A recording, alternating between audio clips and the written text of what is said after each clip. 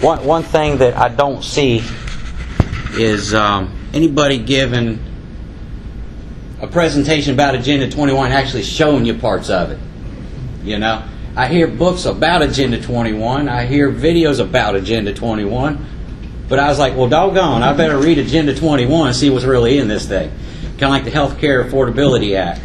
I read about 450 pages of that thing, and buddy, I was ready to just start throwing stuff. You know, I couldn't take it anymore. I set it down. I was like, I've seen all I need to see. Agenda 21 has a lot of different terms associated with it. I put Project Earth next to it because that's the latest and greatest name for it. But you've probably heard the term sustainable. Yeah. Green? Yeah. Green, yeah. You've got regional and sub-regional cooperation. Oh yeah, it gets deep. But you've heard all the buzz phrases, and what I've done in here is whenever I got to a buzz phrase, and in some of the excerpts, I highlighted it. So you're going to see just how repetitive this is over and over again. All right. Why do we care in the first place? Our nation was founded on an idea. Our Declaration of Independence represents a group of ideas. And those ideas that certain inalienable rights are granted by Almighty God, and that life, liberty, and property and the pursuit of your happiness are rights held by individuals. The idea behind Agenda 21 is that rights are held collectively or communally, and their freedoms are granted by government on behalf of the collectives. Okay? There's a difference between liberty and freedom. Freedoms are given to you by government, and basically granted to you, loaned to you maybe, for good behavior. Liberties are given to you by God, and they're inalienable. They're not. You can't put a lien against them. Collective rights trump that of the individual. Those are two essential components of Agenda 21. If you understand that, you just got all, however many chapters there, I can't remember. I'm just going to read through some of this. It's boring, but I think it's important that you know some of it. In the preamble, 1.1, the very beginning of Agenda 21, humanity stands at a defining moment in history. We are confronted with a perpetuation of disparities between and within nations, a worsening of poverty, hunger, ill health, and illiteracy, and the continuing deterioration of ecosystems, there's buzzword, on which we depend for our well-being, buzzword. However, integration of environment and development concerns and greater attention to them will lead to the fulfillment of basic needs, improved living standards for all, better protected and managed ecosystems, and a safer, more prosperous future. No nation can achieve this on its own, but together we can. In a global partnership for sustainable development. All right, Preamble 1.3. Agenda 21 addresses the pressing problems of today and also aims at preparing the world for the challenges of the next century. It reflects a global consensus. That's who would argue with this stuff, guys? And political commitment at the highest level on development and environmental cooperation. Its successful implementation is first and foremost the responsibility of government. Catch that? Yeah. It's government's job to do this, not yours, right? Okay. National strategies, plans, policies, and processes are crucial in achieving this. International cooperation should support and supplement such national efforts. In this context, the United Nations system has a key role to play. Other international, regional, and sub-regional organizations are also called upon to contribute to this effort. The broadest public participation in the active involvement of the non-governmental organizations and other groups should also be encouraged. I'm giving you some hand signals here. Pay attention to this stuff, you know. Okay. Chapter 4, changing consumption patterns. We're going to control your consumption patterns now, because your consumption patterns are killing the earth, okay? So you got to relearn how to live your life, and we're going to show you. Consideration should also be given to the present concepts of economic growth and the need for new concepts of wealth and prosperity, which allow higher standards of living through changed lifestyles and are less dependent on Earth's finite resources and more in harmony with Earth's carrying capacity. This should be reflected in the evolution of new systems of national accounts and other indicators of sustainable development. That's it right there, guys. You know, environmentally sound pricing, 4.24. Environmental costs of the consumption of energy, materials, natural resources, and the generation of waste. Significant changes in consumption and production patterns. See where it's all coming from, guys? Your consumption patterns, production patterns, environmental, cooperative efforts. All these buzzwords are leading us somewhere. 4.25. Some progress has begun in the use of appropriate economic instruments to influence consumer behavior. These instruments include environmental charges and taxes. These are good things, by the way. Okay, remember, good. Environmental charges and taxes, deposit and refund systems, etc. And that etc. is a big thing. That's a lot of etc., guys. Okay, this process should be encouraged in the light of country-specific conditions. We have a franchise. That's what this is. It's a franchise. Okay? And I'm going to show you their sales system in a second here. Go ahead. 4.26. Governments and private sector organizations should promote positive attitudes towards sustainable consumption. Don't let guys like me talk about it. That's basically what that's saying. Go ahead. Human settlement development. Metropolitan areas... Oh, this is a big one. Metropolitan areas extend over the boundaries of several political and or administrative entities, counties and municipalities. Even though they conform to a continuous urban system, the Charlotte metropolitan region, for example, Raleigh metropolitan region. In many cases, this political heterogeneity problem hinders the implementation of a comprehensive environmental management program. The problem is these things called borders. This stuff called jurisdiction and authority. You know, we need to blur these lines a little bit, get them out of the way, so that we can unify everybody under the same umbrella and the same franchise model.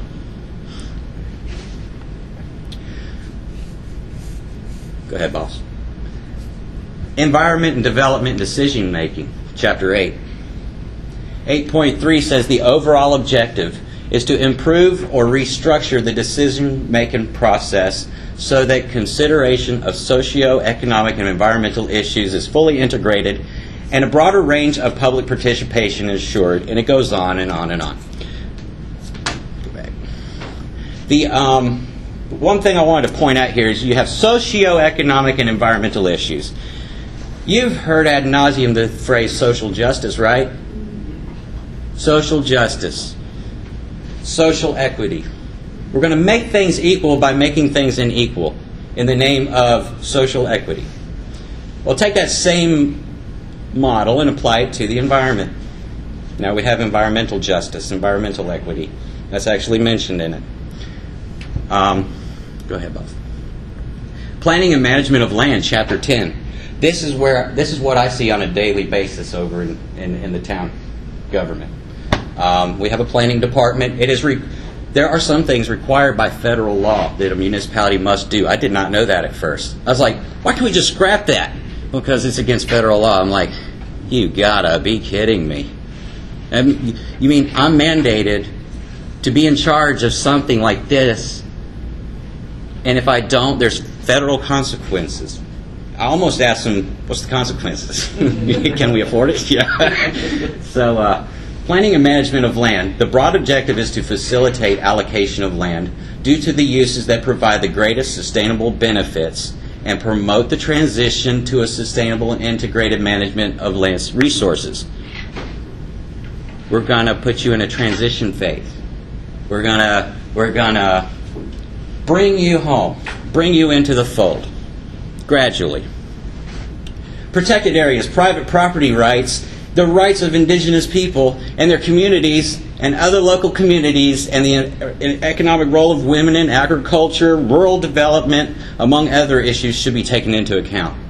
So don't think that we don't care about your private property rights. You need to forget about that right now. It's all good. This is right there. Go ahead. Governments at the appropriate level, with the support of regional and international organizations, should ensure that policies and policy instruments support the best possible land use and sustainable management of land resources. Encourage the principle, 10.6, that was 10.6. 10.6, paragraph E. This one jumped out at me. Encourage the principle of delegating policymaking to the lowest level of public authority, consistent with effective action and locally driven approach, i.e., aim your franchise model at the local governments, because your town council guys are dumb as a bag of hammer, won't know any better, okay? They don't know the essential, basic fundamentals that determine proper government. They don't understand the role of proper government, many of them. And as this gentleman pointed out, when you go to these state-sponsored education things, ethics, North Carolina School of Government, bless their hearts, defines ethics as basically two things. I can sum the whole class up. You're going to have to take it if you get elected. Ethics are this. Perception is reality. That's number one. And right and wrong are pretty much determined by majority opinion. Wow. Yeah, it's that bad. So we're gonna take those guys after we teach them right and wrong. We're gonna start working on with this stuff, and then they grow up and they be congressmen and presidents and things like that. So we have to be careful. Just because I always thought Agenda 21 had to go through Congress to get to me. I was like, how could this really affect me? Number one, it's the UN. Blue helmets. Okay. I'm not really worried about those guys, They can't pass a law internationally that would affect me without going through Congress. Baloney.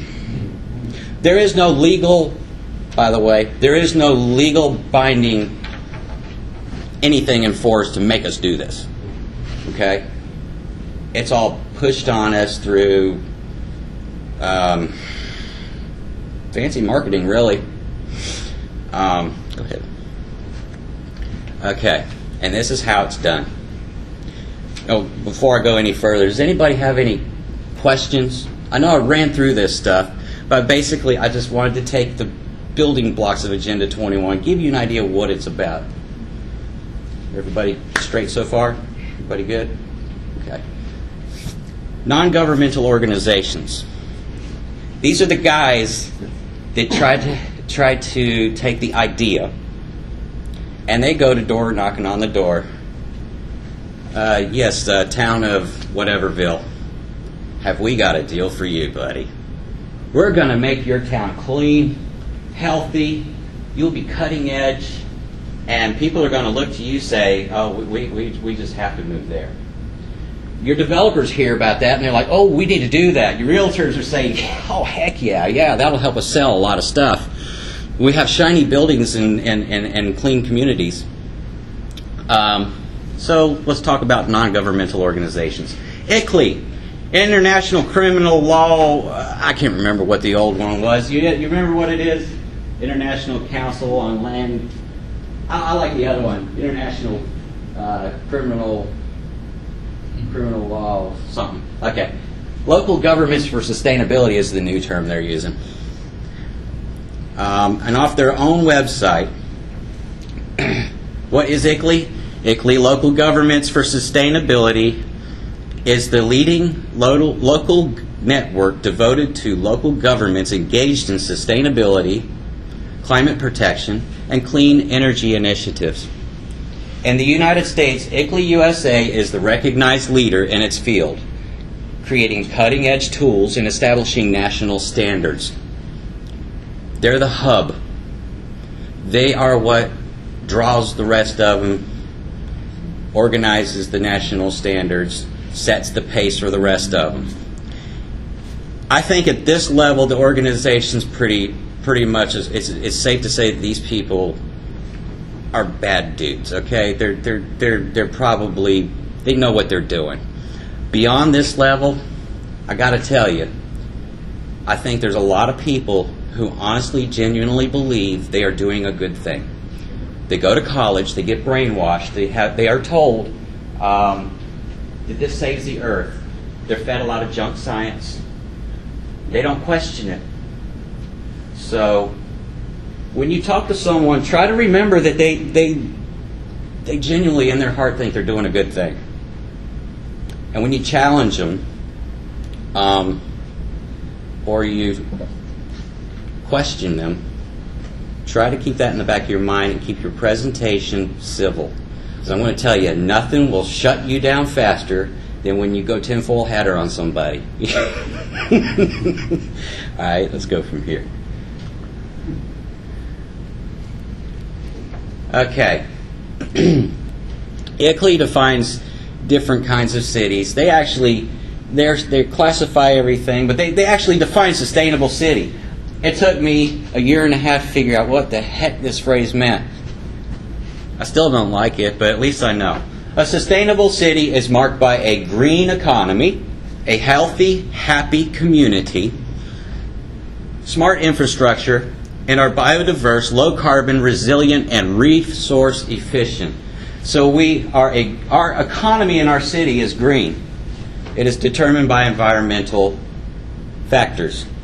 We are a healthy and happy community because government has taken the time to figure out what it takes to make us healthy and happy and have determined a course of action. I'm sure they had a lot of focus groups involved in determining what makes us healthy and happy. Smart infrastructure. Is asphalt smart? I mean, this is talking about integrating the user with the product. I haven't done a lot of homework on that, but I think that would be a fun project to do someday. If you ever want to look at smart infrastructure, how everything is tied together, your smart meters. I was going to say, Agenda 21 isn't so much about your toaster oven talking to your power meter and telling the NSA, if your toast is burnt. But the technology is almost there, folks. So I really can't say that. Go ahead. Resource efficient cities, smart urban infrastructure, it all ties under that first category. They just have it subdivided as to what level you are in the whole thing. And of course, the end game is a healthy and happy community. That's what we're here for, Agenda 21. We want to make you healthy and happy. A healthy and happy community looks beyond gross domestic product growth. We're not worried about the economy. But we're clean, we're healthy, inclusive, peaceful, and safe. It is where people enjoy quality life and good governance, education, infrastructure, and culture. I laughed my tail off last night. I was looking at some old George Carlin. I'm not a big fan of his morality, but I really like his take on government. And he was describing the earth isn't going anywhere, we are. Well, in that diatribe, he basically said this first sentence, that they don't care about the environment, they just want a nice, shiny, clean city to live in. American Planning Association. All right, now we're getting a little closer to home. We're almost at your front door because these guys train the people who determine your property rights. APA, their mission is to provide leadership in the development of vital communities by advocating excellence in planning, promoting education, and citizen empowerment. Okay, now it's getting interesting.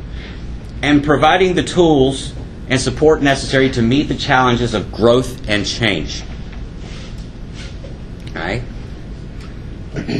So the APA They develop solutions to address emerging issues that our communities, our members, and the association will face in the 21st century. Planning is embraced as an essential means of efficiently allocating public resources and sustaining vital communities. That's key right there. We're allocating resources. What business is it of yours how my resources are allocated? That's what I ask my planning department. You get funny stares when you ask them stuff like that. APA members are leaders in initiatives regarding the economy, environment, and equity. Bingo, right there. Got it all on one sentence. Where we have economic factors, environmental factors, and social factors all wrapped up into one. That's Agenda 21. Go ahead, boss. They have a green team.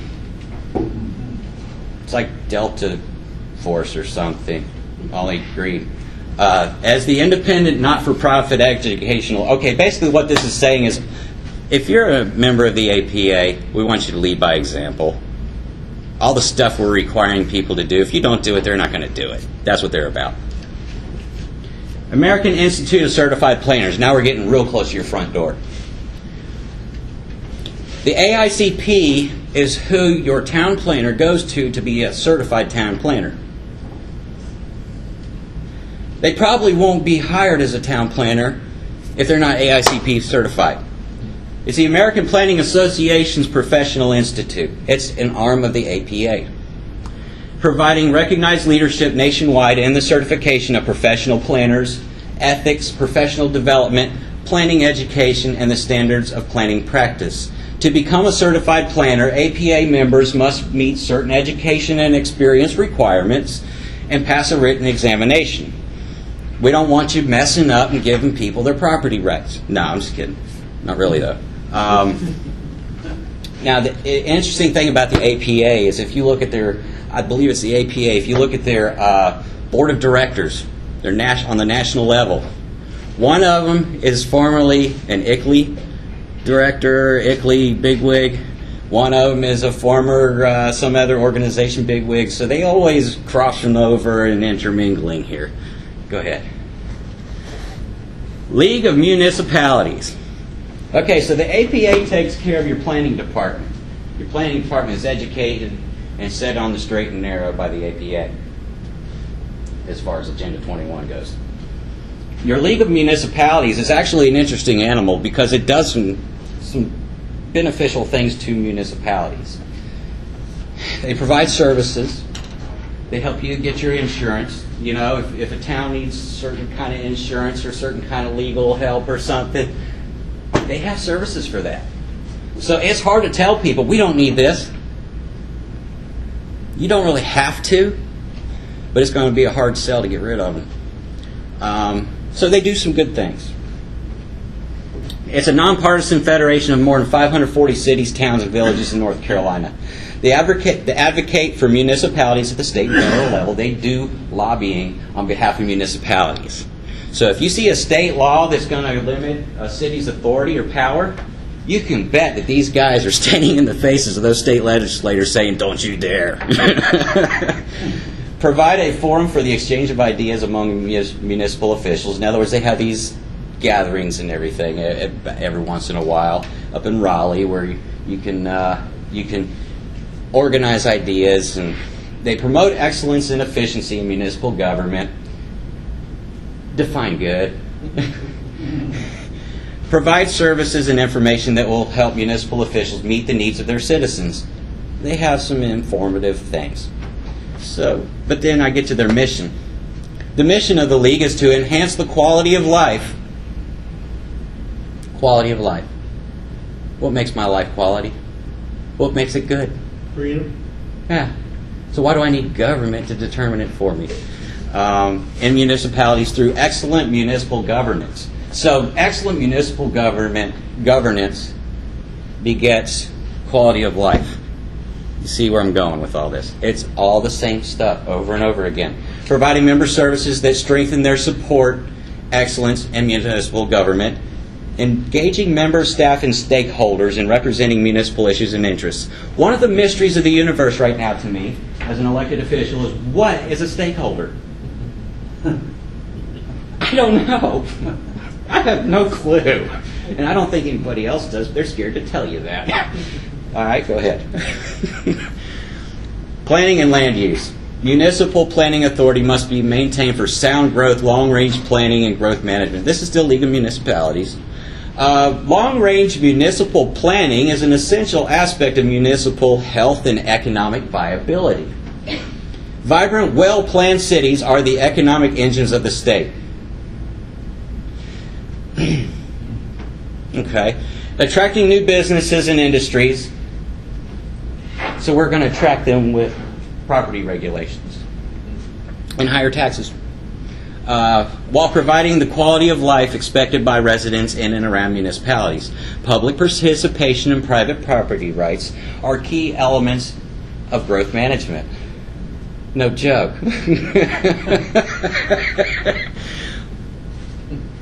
What are you managing when you're managing growth? You're managing your land use.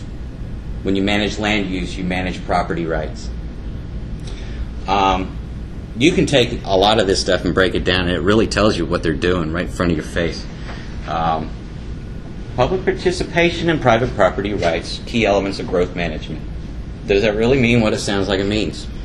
So if growth management is managing your rights, you don't have property rights. Then we go back to our liberty versus freedoms.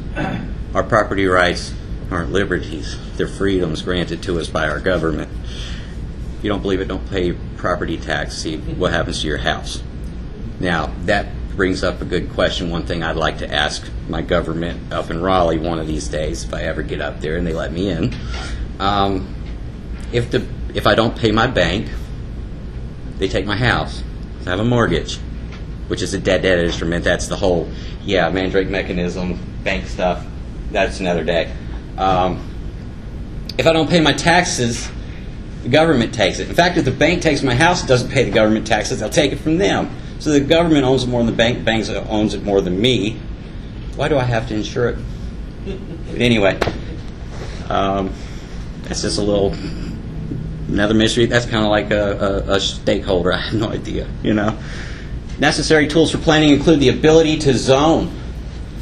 Zoning is how they regulate land rights. Now, there's an argument to be made. Well, what about the guy that wants to put a nuclear power plant in his backyard? Let's just go to this ridiculous, end of it. What about the guy that wants to put a hog farm in a neighborhood?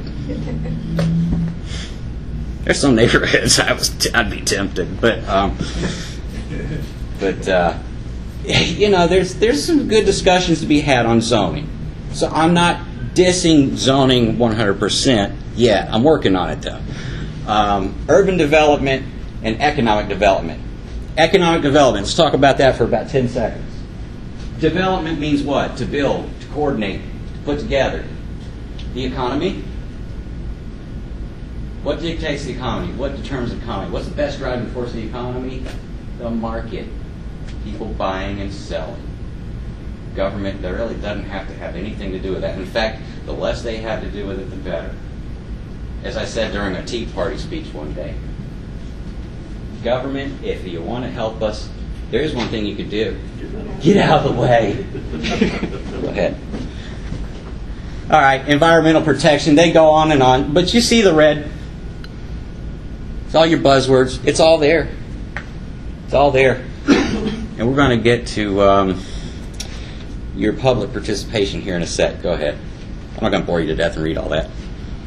Central Line Council of Government. When I was elected, they appointed me as the Central Line Council of Government delegate for Indian Trail. All right? I was Indian Trail's delegate. Oh, I thought I was just something else. And I was like, okay, what's a delegate? I can represent Indian Trail. I can do that. I get there. CCOG, they're dedicated to helping this region find innovative solutions to both existing and future challenges facing Greater Charlotte and to unifying the region's collective resources, remember that?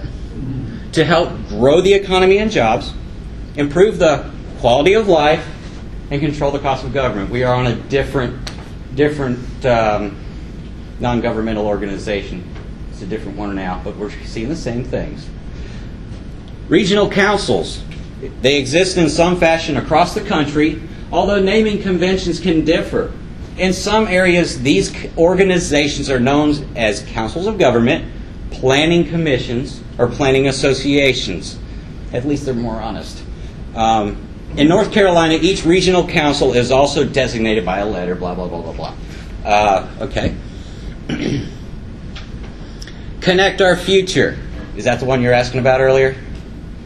Yeah. Yeah. That's why I resigned as the as the delegate. Connect Our Future is a process in which communities, counties, businesses, educators, nonprofits, and other organizations work together to grow jobs in the economy, improve the quality of life, and control the cost of government. This project will create a regional growth framework developed through the extensive community engagement and built on what communities identify as existing conditions, future plans and needs, potential strategies, and supported by a Department of Housing and Urban Development Sustainable Communities Grant. Isn't that nice? So what happens with federal money? What do you get with it? Strings attached. Yeah, baby. Public and private matching resources. They'll engage the public, private, and nonprofit organizations across the 14-county region. So we have just blurred the lines on 14 counties, is what that's saying. Just like that one part of Agenda 21. It's guided by the following core values. Strong, diverse economy. Okay, I like that, you know. Sustainable, well-managed growth. You just lost me, babe. You just lost me. A safe and healthy environment. Notice how safe and healthy, social environment, it's all just one big happy family. Increase collaboration among jurisdictions. Get rid of them borders. Enhance social equity.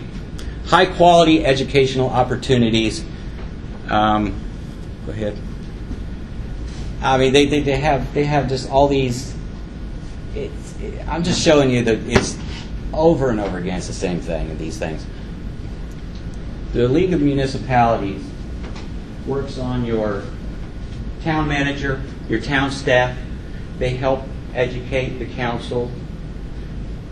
Your Council of Governments works on your municipal elected officials, your county elected officials, and I believe they have some influence on your state level representation. And they're all fed the same thing in different ways. Now, what Council of Government does is it takes the elected official who is totally clueless and makes them important. You've got in your hands this thing that's going to make your city shiny and happy and healthy. Well, my gosh, why wouldn't you do it? You know. So, but then we have to work on the public because this public engagement we've been talking about. We have to figure out how to do it. So we hire a consultant group. HNTV is currently doing Indian Trails comprehensive town plan update. Okay, I could go on this for an hour. I'm not going to bore you to death with it. Let me tell you, HTV seems like a very nice business to do business with. They're very competent, they're very skilled, very capable. So I'm not questioning so much HNTV, the company, but I mentioned them because of the next slide. This is a public participation toolbox. This is how we get the public in the room and make it look like they're part of the process. Adapted from International Association for Public Participation, IAP2 is another way they present themselves. But on the very bottom, right, HNTV Corporation. Okay, hand left again, up a little bit. You inform, you consult, you involve, you collaborate, right? And it gives you just ways. This is a roadmap on how to do it. Go to the next one. Okay, this is what got my attention. I went to a town plan update. where our town plan was supposedly going to be crafted by participants in a survey in a public forum. I get there, I find out these charts are already made. The zoning map's already been done. 16 parks. The roadways came later. And I'm thinking, okay, this is already half done. Hey, maybe they're just polishing it up with some public input, right? And then I look around the room. I see members of a progressive political action committee. I see people who work for the town. And I see people walking around trying to look like they don't work for the consulting group. I don't know how else to say it. And there were some genuine people from the town who came out. I wish I had those numbers, but over 20% of that room did not reside in the town of Indian Trail. Taking the survey. They weren't even taxpayers. Couldn't even vote for us. And they were telling us how to do the town. Who were they? You know? Well, then I saw the questions. And if you don't accept the premise of the question, you have multiple guess answers, right? It doesn't matter how you answer it, it's going to lead to the same ending, the same conclusion. Okay? So I was like, I've heard of this sort of thing in sales class, in marketing, back in college. They called it leading questions. And where you can basically steer somebody's opinion on something by the questions you ask. I was like, dude, this is like witchcraft, man. No, you can't do this. But I was looking around, there's only one other person that looked like they really, you know, this look you get on your face when you just want to tear something up, you know. And I figured me and her just couldn't take the rest of them. So I kind of dropped it for a while because I really didn't know what to do about it. Then I come across this how to get public participation. I see this name here, Delphi, the Delphi technique. That's precisely what leading questions are part of. The Delphi technique is the way to make it appear like you're getting public input, right? And you lead to a predetermined outcome. And they actually put the word Delphi in the document? That's why I almost fell over. HNTB, the people putting together my town plan. I have this association for public participation, this professional organization that encourages public participation. And I see Delphi technique right there in black and white. I'm like, you've got to be kidding me, folks. It's just, you can't make this stuff up. Go ahead.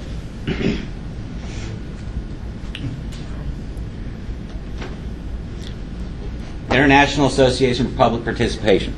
I've heard of these guys, but honestly, until last week, I never looked into them. Go ahead. Public participation, in quotes, means to involve those who are affected by a decision in the decision-making process. Makes sense. It promotes sustainable decisions by providing participants with the information they need to be involved in a meaningful way. Okay. Cooperate with your own nature. That's a Laurel and Hardy skit right there. Yeah. Go ahead. So, Agenda 21 is the framework. It's the idea. There's this other animal called International Covenant for Environment and Development. Okay, it's in the draft form right now. Agenda 21 is the framework, just like the Declaration of Independence is the framework. The Constitution is the application. International Covenant is the application of the idea. What is a covenant? When I got married to my wife, we stood before God and made a covenant. That's something you don't go around breaking. Okay? It's a contract. It's enforceable, binding. It has terms, conditions. And what happens if you don't keep your contract? There's consequences. Here's the front page. I'm not going to bore you to death with this. I just wanted you to see what it looks like. You've probably seen this before. IUCN, ICEL, UN Congress, one big happy family. Okay? It has a preamble. I didn't really worry about this thing until I started thumbing through it. It's like, if I quit reading stuff, I could probably sleep at night, Okay, preamble. What has a preamble? My gosh, my Constitution has a preamble, doesn't it? Okay. Parties to this covenant. Go ahead and go to the next one. I want to read something on the next page, and we'll leave it at that.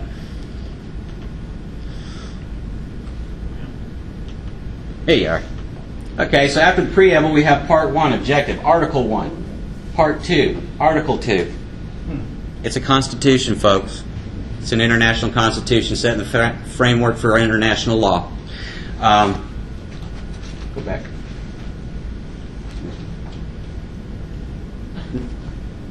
Here you go. All right, the objective. This covenant provides a comprehensive legal framework with the aim of achieving environmental conservation, an indispensable foundation for sustainable development. It just never ends. Go ahead. So when you get some time, just do a Google search on Draft International Covenant on Environment and Development. So what do? Educate yourself. Educate others. Write, call, speak. Folks like myself, we're out there beating the war drums. You get tired after a while. You really need to know that somebody cares. Folks that are willing to listen, again, respectfully, a lot of times they honestly believe in their hearts they're doing a good thing. Network with other people. You got to understand the ramifications. I recently have, I got a promotion. I used to be a right-wing extremist. Now I'm a cult leader. Congratulations. Thank you. Prepare for the possibilities. What are the possibilities? You're going to be crucified, if nothing else, in the press. Okay? Thank God for that. I can handle that. I'm not bleeding. My feelings get a little hurt, but I'm okay.